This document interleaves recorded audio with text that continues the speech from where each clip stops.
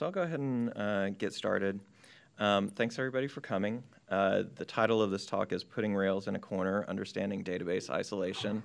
And that was originally a reference to a quote from the movie Dirty Dancing, but much like a lot of lines from 80s movies, it kind of came out of nowhere and doesn't really go anywhere. So this isn't really going to be a Dirty Dancing themed talk, but instead you get this lovely botanical illustrations, which I find quite nice.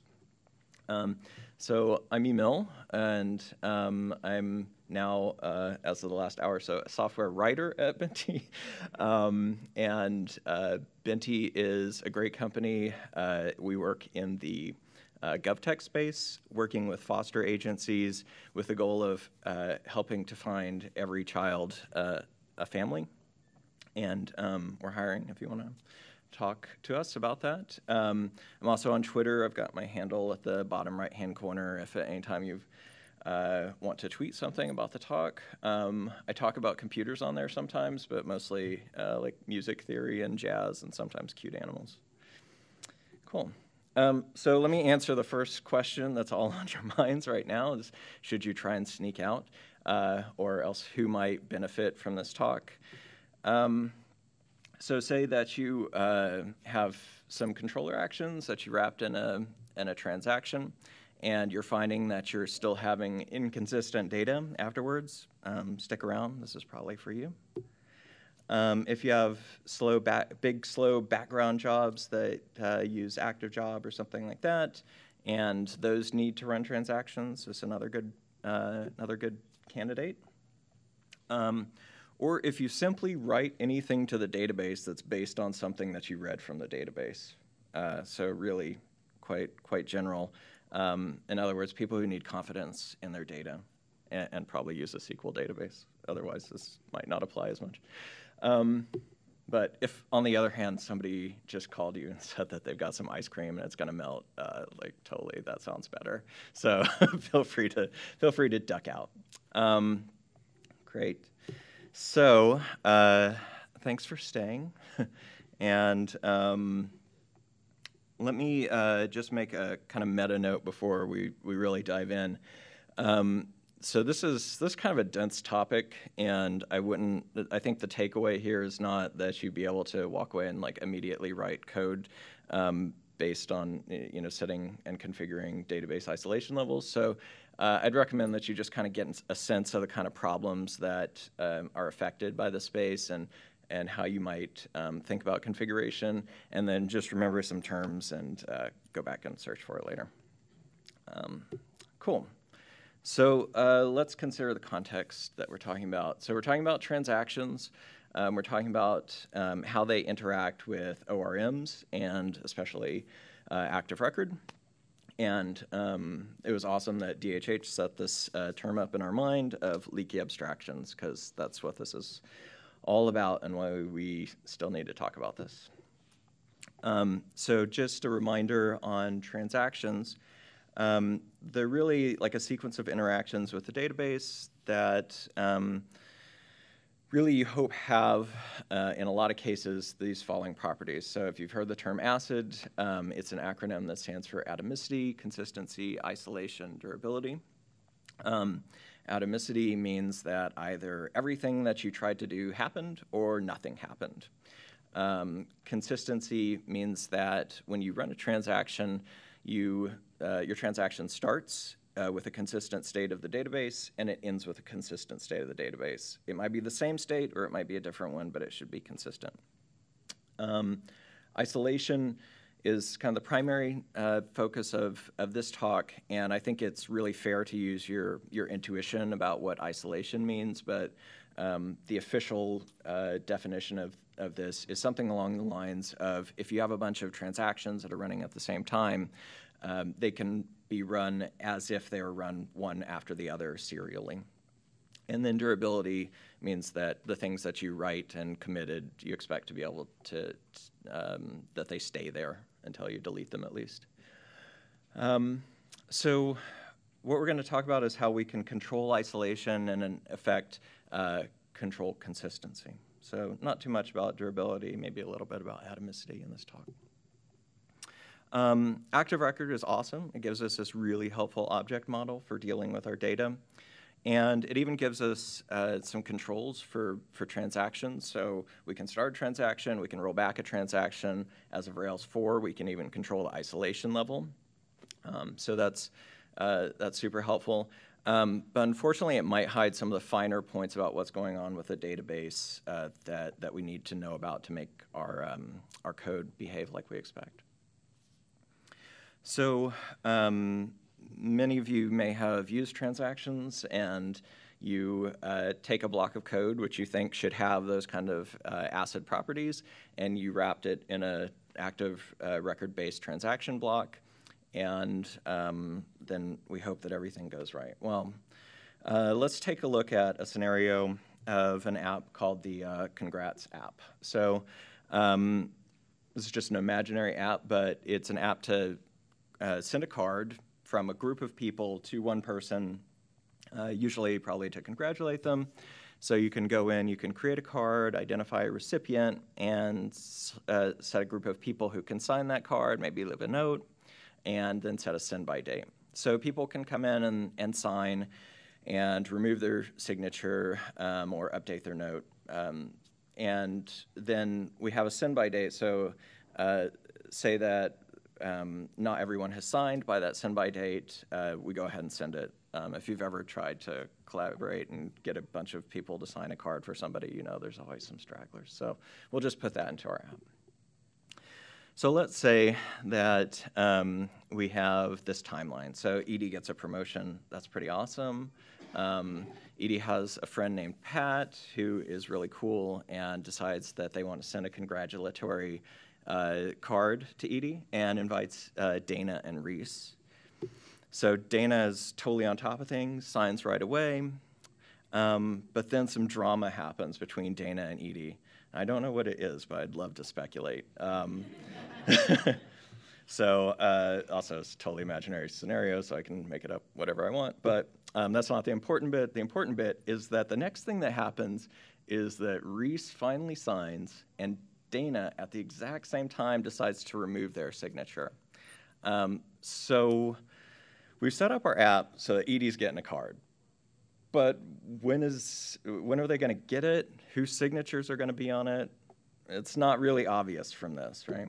So let's zoom in on that that simultaneous event. So this could be one way that happens. So Reese clicks the sign button. It comes to our controller. We say load the card with the signatures, add Reese's signature, see if everybody's signed, and if everybody has signed, then go ahead and send the card. At the same time, Dana clicks like remove me. I no longer want to be associated. And we load their signature and then delete it. So it could happen this way, depending on garbage collection or whatever. It could happen this way. Who knows? So what's supposed to happen in either of these scenarios? What do we intend to happen? Well, it could go two ways as far as I can see. One is that we don't send the card until the send by date, and only the people who intended to sign during that entire timeline are represented. And I think that's probably what I would want. So like Dana's signature is not on there, but everybody else's is. But we could also end up sending the card before the send by date and still having deleted Dana's signature from the database. So at some point, even in not only have we misrepresented what everybody wanted, in our database we have a card that was sent before the send by date without all the signatures. So that seems bad. So why can we end up in these inconsistent states? Well, when we actually do the sending, we're assuming that the context from before hasn't changed. We just made a decision based on that context. So the thing that we have to know is, even though we talked about those ACID transactions, what went wrong is that the database actually makes trade-offs. So we relax, the databases relax isolation to improve concurrency and performance. So the database says in certain cases we don't have to be as strict. And I put this really cute dog photo on there so that you'd remember this really key important part. So remember the blissed out dog. So there's actually a spectrum of isolation that we can choose, and it trades off between performance cost and how isolated you are. And don't try and read all these right now. We'll go through them. But you are always in one of these isolation levels, no matter what. And depending on which database you're in, you might be in one by default or another one by default. And also, depending on which database you're in, it might implement these differently because the requirements are only minimum requirements. At every level, it could actually be more isolated than is specified. So let's go through these. Read uncommitted TLDRs, there's no guarantee about isolation. Right? There's nothing that is required of the database to isolate your transaction. So you can, in fact, even read rows that have been updated or inserted in other transactions that haven't even committed yet. And that means that if you read data during your transaction, if you read it again, it could be totally different. There's no warning, and you don't know where it came from. And in fact, it might even roll back. So it's really, you have no guarantees whatsoever. I can't think of a really good reason to use this for production code, but I have actually used it for sneaking a peek at what's going on in MySQL in production if I have a really long-running transaction. So for the next level up is read committed. So in this case, when you read something from the database, you're guaranteed that it has at least been committed by another transaction.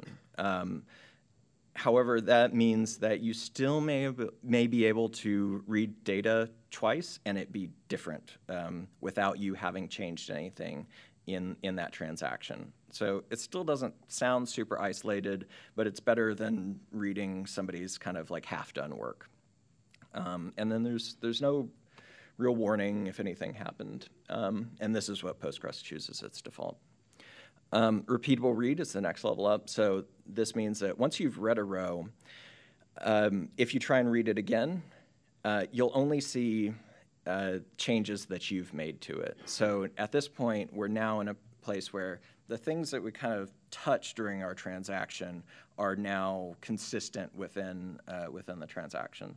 So that's a pretty nice guarantee. And what happens is if you read something and then start updating things, the database will warn you and say, hey, you just did something based on something that changed and committed to a different state by the time you were done with your transaction. So you may want to do something else. So it won't fix anything. It's not an automatic fix, but it is a really helpful warning. You can still end up with inconsistent data in this level.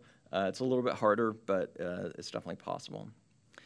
And then this is what MySQL chooses as its default, although, again, I said it's implemented differently from Postgres. Serializable is basically full isolation. So transactions can only happen in a way that they could have been written serially. So this is hopefully an implementation of that full I in the ACID spec.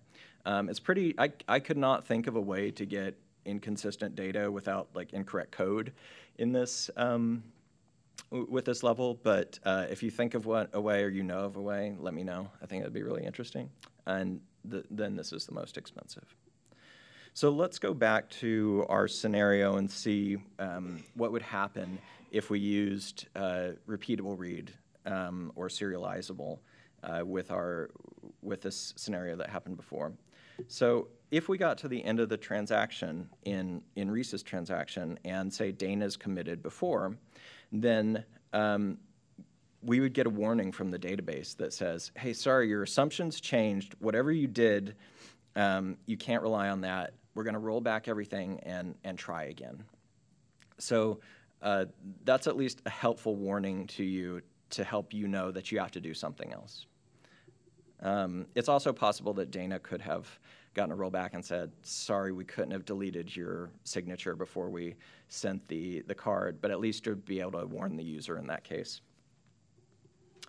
So everything I talked about before is basically just for SQL. We didn't really need to know anything about Rails or Ruby yet, but as I mentioned, you can enable isolation in Rails as of Rails 4. And what you do is when you have a transaction block, you specify an isolation level as an argument to the transaction block. So cool. We're all done, right? It was less than one line of code for this whole talk. It's simply a parameter change. Yeah, not quite. So as I mentioned, as you increase the isolation guarantees, your performance may suffer, and it may suffer because, well, there is actually more load on the database as well. You may hold locks, things like that. You may have to repeat transactions, but that's the cost of doing business there. And depending on how you implement things, you may introduce deadlocks. It's not the worst thing in the world. It actually looks a lot like those serialization errors that we saw before, but it's another thing that might come up.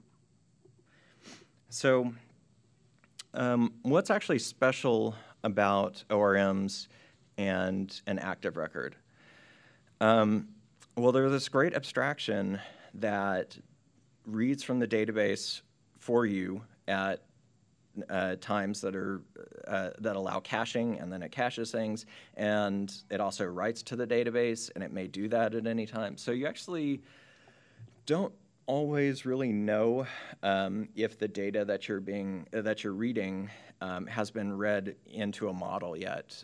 So we have to go through special procedures like preloading and eager loading or refreshing. So in order to get this great facility from the database that warns us when our isolation has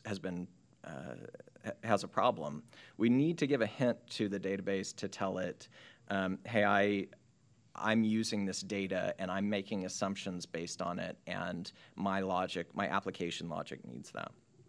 So let's consider how we might implement that send by date that we mentioned. So one thing that we could do is use an active job implementation, and if you're familiar with active job, it's really cool. Or if you're not, it's also cool. But one thing that you can do is call these jobs and say, perform this later on this model. So maybe we've got a card model, and we say, send the card at the send by date later on with this card. And it does this really cool magic. Underneath the hood, it says, I know what this card is. I'm going to take an ID, stick that into whatever our store is for our background job queue. Maybe it's Redis or Active MQ or something like that. And then when I call you back in this perform method, I'm going to reform that card for you and pass it in. Unfortunately, what that means is that the read for the database happened outside the transaction. So we thought we could use the serializable isolation level for the body of this active job, but it turns out that the database has no way of knowing that we're using the data in the card to make our assumptions. So one thing that we can do to improve that, unfortunately, we have to kind of not let active job get the card for us, but it's not too bad. We can just introduce an additional line here, pass in the card ID to perform the job later, and then grab it within the transaction. So now the database knows, hey, this is something that we're using for our logic. But there's a problem. What if we sent a card in the actual mail and then the database told us, hey, you shouldn't have done that? Somebody's going to have to go digging through the post box, and that's not great. So we can try something else. So this is another technique that you can use, which is we'll still continue to pass the card ID in. We'll still grab it within the course of the transaction. And then maybe we'll add a Boolean field to the card table that says, are we committed to send? And what we want to do in terms of getting the logic here is we want to say, we're only going to send the card in the mail when this field goes from false to true. Never again. So it should happen really at most once, and depending on how it might happen at least once as well, depending on how we deal with our jobs. But here we kind of guarantee that happens at most once. And so in this second line here with the return, we're making a decision based on what we read from the database. Is this committed to send? If not, then continue on, say we are committed to send. And then the only way that we can either exit the transaction and continue on to the next line or exit the transaction without a rollback is if our assumption went from false to true. And we use the database to helpfully get us from one state to the next just once. Got to watch out for loops too. So one thing that you might think about doing is sending like a reminder email to everybody who hasn't signed a card yet, and it's before their send by date. So one thing you might think is, I'm just going to do this loop in a transaction, do them all at once. And that might be safe, and it might be okay too if you know that this doesn't happen, or if there's not very many cards like that, or not very many reminders to send out. But you may also experience a lot of rollbacks. So really, you got to watch out for the surface area of your transactions. So it's better if you don't make a lot of assumptions and then make a lot of actions based on those assumptions. So classic advice: keep your transactions small. If you do decide to do that, though, at least try and put a consistent ordering on the way that you access resources. Here, we're only accessing them from one table, but we at least should try and access them in, say, an ID order or something that's consistent between transactions. Otherwise, you could lead to deadlocks. Not going to talk too much about that, but that's another thing that I would recommend digging into a little bit more if you haven't come across database deadlocks. That's another huge topic. So maybe a better idea would be to go and get all of the cards that you think might need a reminder, and then do a transaction around each one, and then explicitly do a reload within the transaction block to say, hey, go get this from the database again, tell it that we're using this data, and then make our decision based on what we read within the transaction, and then send it if need be. And a little trick you can do is just select the ID, and then if you do a reload, it'll actually reload all the fields for you. So we talked about how to configure and use all of the database isolation levels, but how do you actually identify those rollbacks so you can make a decision about whether or not you should do something? Well, if you're running a transaction, what will happen is it will throw Active Record will throw this active record statement invalid error.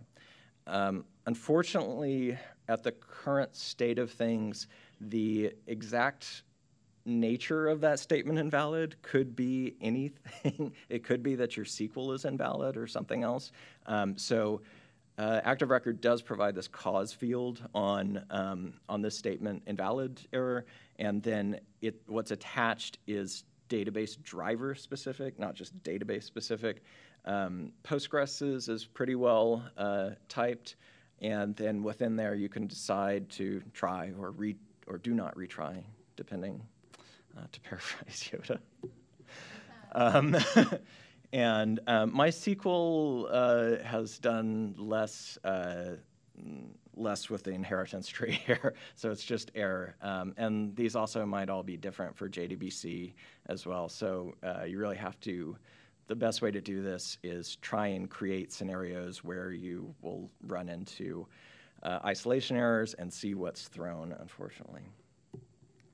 We haven't talked at all about tests, but also I'm sorry, this leads to trouble with tests. So between each test, for most tests, ideally what you can do is set up a transaction before the test runs, run all your logic, and then when it's done, roll it back and get back to the state that you started at. possibly empty or possibly with some seed data, and that's great. It's super fast, and it's a really consistent way of dealing with test data. Unfortunately, once a transaction has been started, you cannot change the transaction level. So if you're testing code that changes the transaction level, you probably are going to want to use deletion or truncation strategies for your database cleaner. So I wrote a little poem to mention this. This is just to say that I've slowed the tests that were in transactions, and which you're probably hoping would remain fast. Forgive me, they were so simple and so clean and so clear, but now they're not. Sorry. Also, apologies to William Carlos Williams. So some more testing considerations. How do you actually test the concurrency here? It's actually really hard. I don't have a great answer for you. I'm not going to lie. So one thing you can do is load testing. This is more likely to come up with load testing. And then the other thing you can do is kind of manually test it. And this really stinks, but you can try and add random sleeps to things just to prove, at least to yourself, what kinds of errors come up and that they're handled. I can't say sorry enough for that, but it totally works, and it works really consistently, but it's really hard to automate. So if anybody comes up with some great ideas for testing, that would be awesome. So let's do a quick review. Remember my top happy dog slide. Databases trade isolation for performance. The database and active record will let you choose the level. But choosing it may require code and test changes, and it's a performance hit. It's not just a performance hit. And I say it's worth it for the correctness. When I say it's worth it, I mean it's required. There's not really much else you can do. You just kind of have to do it. So I added this slide after I saw both DHH's and Eileen's talk, and I realized as I was going through this talk, this kind of sucks. This is really hard. And when you saw like the final form of that job, I hope that or I don't know if you was like me, I was like, wow, this really looks like threading code, and that's really kind of rough. So I don't think it has to be this way. I think we can do more with this, and I think the more people understand this and kind of get an idea of the use cases for this, maybe we can do better and try and push some of this stuff further down the stack. Maybe we can figure out when we entered a transaction that changed the isolation, it was very specific about isolation level, and we explicitly reread things so that we can hint to the database that we made assumptions on that data, something like that. But we can definitely compress the concept down into Rails and active record. I'm not totally sure how yet, but there's definitely work that we could be doing with that. Cool. I just saw that. So thanks to Slides Carnival, which I use this nice slide deck under Creative Commons attribution. And thanks, everybody.